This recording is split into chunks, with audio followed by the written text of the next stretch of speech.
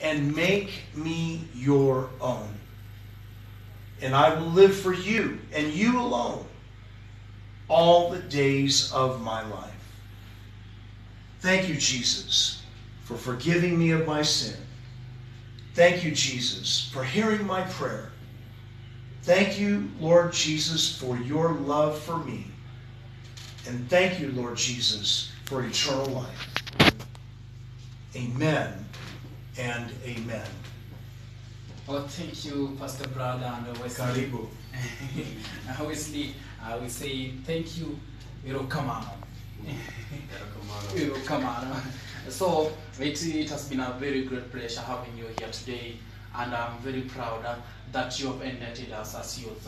I'm very happy with the story that Wesley has shared with us. I know what he has shared is exactly and is a replica to what someone is going out